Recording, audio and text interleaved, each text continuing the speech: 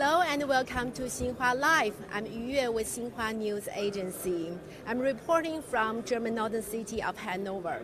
The 2019 Hannover Messe, the world's largest industry trade fair, comes to its last day. This year's fair for the first time features a 5G testbed, and I'm now just in the 5G arena. You can see it's still very busy today, and a forum is being held there. And the use of the 5G is the hot topic during the past 5 days. Although some of the related technology are still experimental, a couple of concrete showcases are already presented in real operation here, which can let people get closer to the 5G. And today, we are going to have you to take a look. First of all, we are very glad to invite Mr. Hartwag, project leader of the 5G arena, to tell us some of the background. Hi. Hi. Hi. How do you decide to set up such a kind of 5G arena? The topic 5G in the industry is a very main topic, and we as the trade fair organizer of Hannover Messe, we saw a very huge potential in this technical area, in this new technical stuff.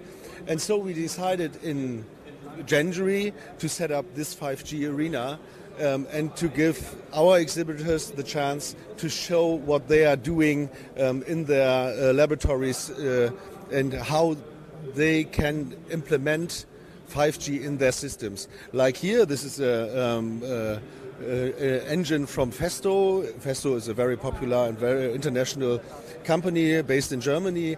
And this is a measurement for air pressure in the system. And with 5G, you can use the real-time data transmission to find mistakes and damages in the whole production system.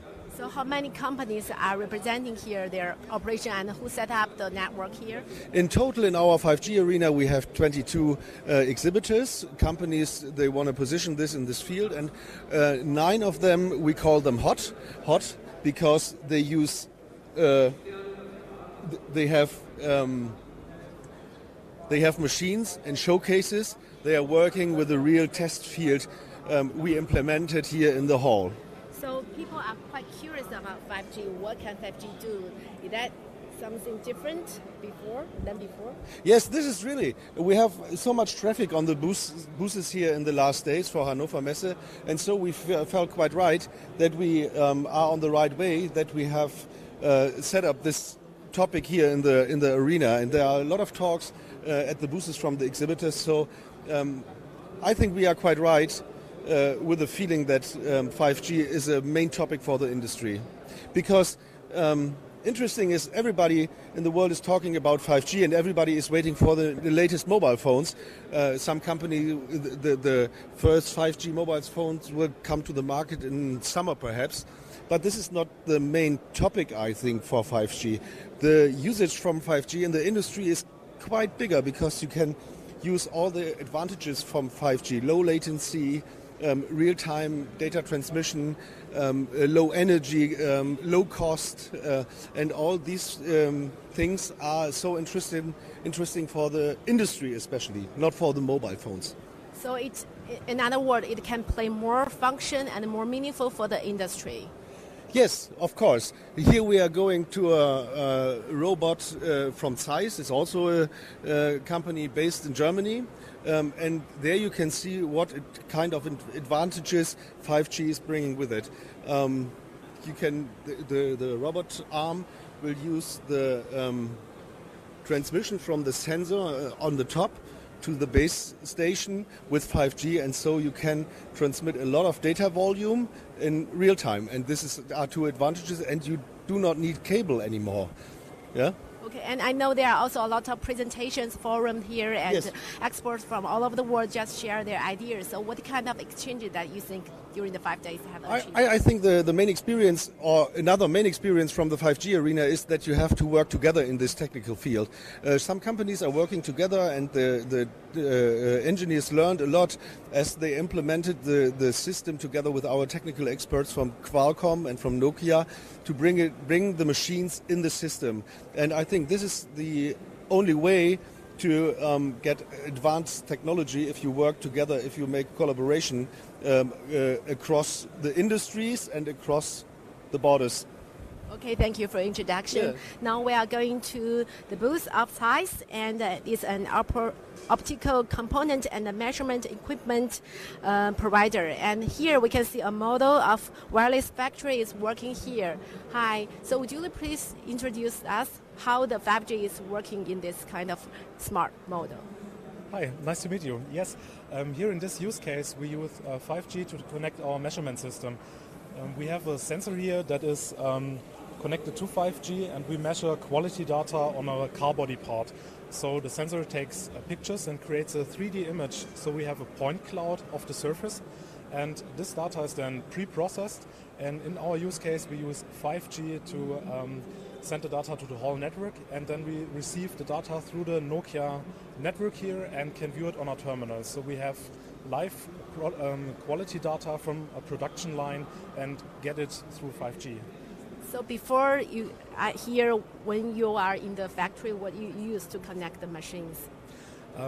Normally we use standard cable connections, but in the future we would really like to use a standard like 5G to get a lot more flexible with the robots.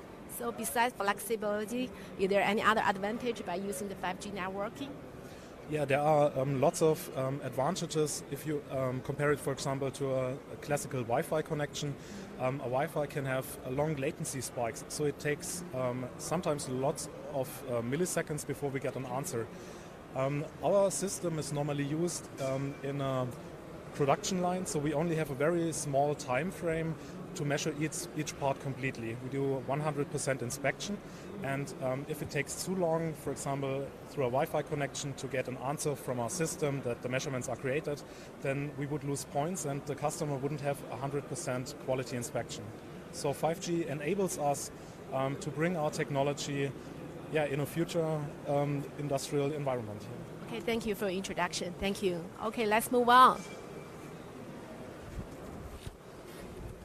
Okay, if you are just joining us, we are reporting from the 2019 Hannover Messe. It is for the first time set up a 5G arena. And then we come to Bosch, a drive and control company.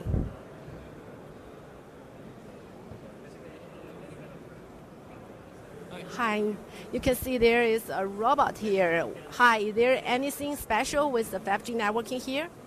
Yeah, I mean, like at the moment, this robot, it is connected wirelessly. I mean, this is more about the emergency stop of the machine in the factory. So it means like some person, if he is like sitting next to the robot and there is some emergency or life-threatening, someone can stop it and the production stops immediately. So it means like you are saving, it is a mission-critical application. So this is, so it's going on, I mean, someone can... So it's quite fast, like 30 milliseconds. So it's very fast, and like this one, it is having a 5G chip and connected to the infrastructure, Nokia infrastructure, and like the connection comes to the other end, and there is also a 5G chip here, so it's like 30 millisecond speed. So this is one of the 5G use case. Before using 5G, what did you use in your factory? This kind, it was with the cable. So because you cannot use this with Wi-Fi, you cannot depend on Wi-Fi because there is a lot of interference. So you need your own spectrum, you need your own dedicated network and quality of service. So you need 5G. So the 5G gives you a more stable? More stable, more reliable and more secure, more safety. 5G gives everything for this kind of emergency applications. Okay, thank you for your introduction. Okay, let's move on.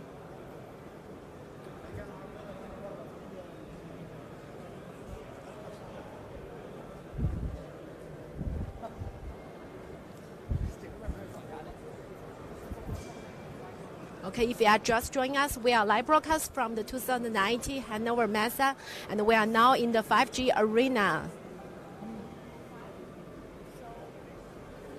Okay, now let's go to the Bosch of Volkswagen, a German-based automaker, and here you can see a combination of artificial intelligence and 5G networking. And we may start maybe from here. I see there is a VR experience. Hi. So what are you showing here? We are showing the visualization of the Volkswagen T1 This is a Boolean. We do the pre-visualization. That means the stuff that the client can experience when he would like to order a product. He can configure it the way. I can choose the color I like. You can choose the color you like. You can say with or without panorama surface, for example. And then when we are finished, we can also do that on augmented reality. Just give me a second. It needs to track the surface. And then we can use the product here. You can place it in your own home, for example. If it's working, if you like it, you can check for your lights, or if you want to have different kind of lights. And then we also can go inside the car if we want to. It's so And cool. when we have configured the complete product, we can go onto the order process. Now this kind of my personal product is getting forwarded to the production plant. And now on this production plant or production facility, my device or my product is now getting produced. And I think now the next thing is that the colleagues explain a little bit from Volkswagen about the production belt here and the setup. So Now we have the technician from Volkswagen to tell us what is this mini assembly line showing to us. Yeah, sure. What you can see is a model of the car factory of Volkswagen. And like you configured the car right now, it is written on this chip. There's a memory on it. And this chip can read by these sensors. And so if we put the card, it shows the body shop of the car factory. And so we assemble both parts together. And all of these parts are built by trainees at Volkswagen. All of these red parts are printed with a 3D printer. So they read the data. The sensor read the data. Yeah, exactly. So the sensor read the data, and now, because we configured the car without that special roof, it used the normal roof. Yeah. So in the big screen, they are also showing what step is doing now. Well, it's kind of a visualization. It shows in live where the car is right now. And you can always see if the engine of the belt conveyor starts, you can see how much acceleration it does. So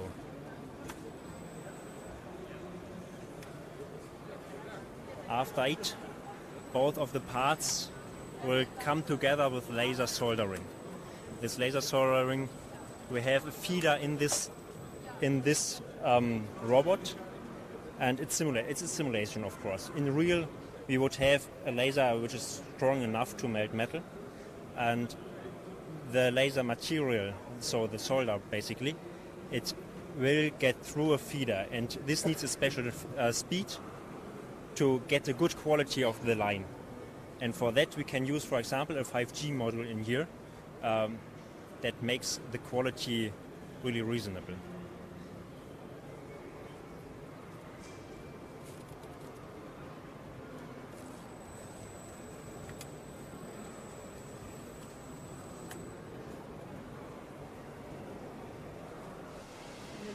The next step is the cathodic dip painting. It's the ground layer of a coating. So primer is the official name for that. We dip the whole body of the car into a special fluid, and through high voltage the particles stuck on the body, and this is how it works here. Of course, again, a model, we don't have really liquid on here.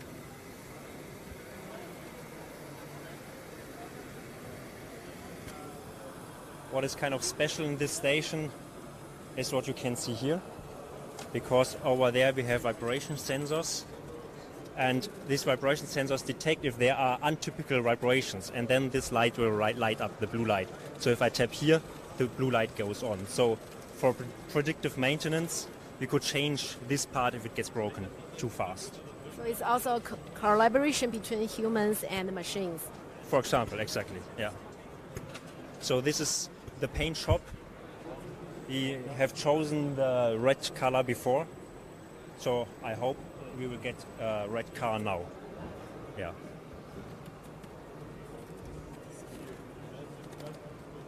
You can just take this car with us. Okay, let's go to the next stop.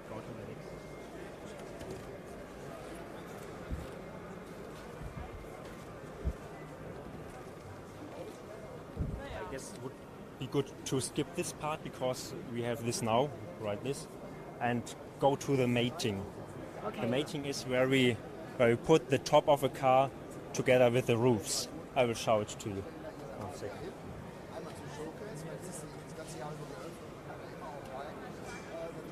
Here we have 5G again, so a sensor will realize when the car make an entrance in this part of the factory, and a second sensor will realize when it gone off of the belt conveyor again. And for that, we can build a virtual reality of the factory, for example. So we can do kind of a shadowing and compare the mathematic model with the real model. And for that, 5G is really good, of course, because of the low latency, because of the high bandwidth we can use. So now you can see on the screen how fast it was this time and compared to the mathematic model.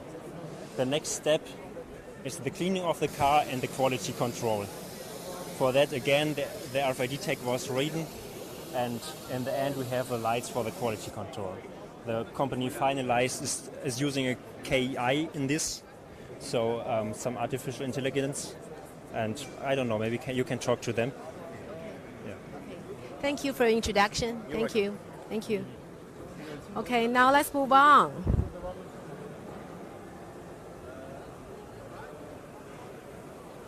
Well, next maybe we'll go to the Nokia. They are showing a factory in a box here.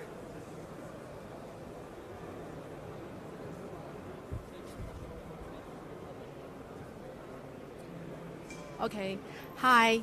So what is Nokia representing here? Can you give us an introduction? Maybe our camera will take a look. And my name is Robert Fuller. I'm from Nokia.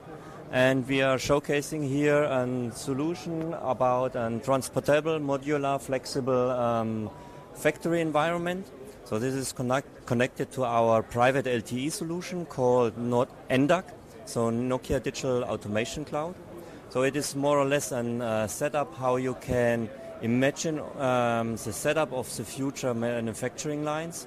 So we have additive manufacturing line here with the 3D printer. We have post-processing after 3D printing. We have the curing unit, also a small warehousing which is connected with RFID, and the assembly line behind there. So the showcase behind, or the concept behind, is to bring it here to a secure interface, to a secure environment, which is our automation cloud. And all the machines are connected to this private LTE network. Okay, so it's kind of a moving factory that can meet different demands, right?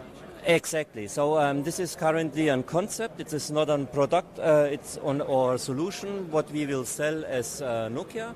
So we sell the infrastructure behind there and discuss or showcase the industry, how they can set up their future environment in the factory, and how easy it is to switch from the Wi-Fi area to the private LTE area.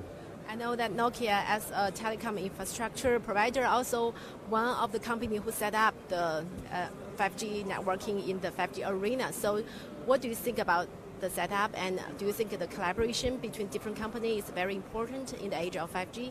Yes, exactly. So this is definitely the case. So you need here the collaboration of different companies, also to use the ecosystem in a broad area. So this is also a part of Industry 4.0, that there is a collaboration between many companies to realize and to set up such a big effect to the audience, like here showcased in the 5G arena. So otherwise it would not be possible to have such a high standard to showcase. Okay, thank you so much. You're welcome. Thank you. Bye. Well, just as the slogan says that 5G is on, inspiring the future. Although the Messe will conclude later this afternoon, the pursuit for a more intelligent and more collaborative future will never stop. So it's time to say goodbye. Thank you for watching us. See you next time.